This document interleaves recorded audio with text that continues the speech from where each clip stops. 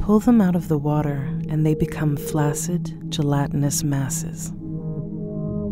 But in the sea, they reveal delicate organs, perfectly adapted to the drifting routine of planktonic organisms.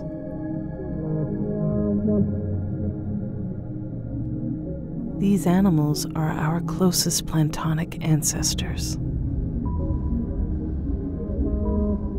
Further on the evolutionary path are these mollusks without shells. They use their foot as a fin to keep afloat. These translucent and iridescent swimmers are even more primitive.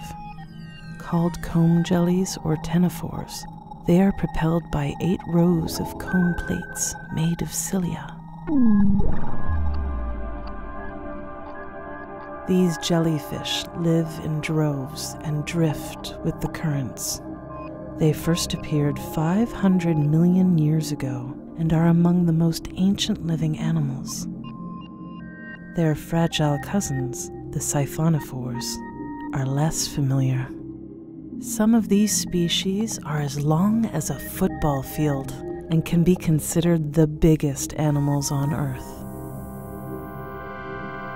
Jellyfish, siphonophores, and comb jellies have turned out to be much more resilient than large land animals. They survived the 5 major episodes of extinction, adapting swiftly while dinosaurs died out.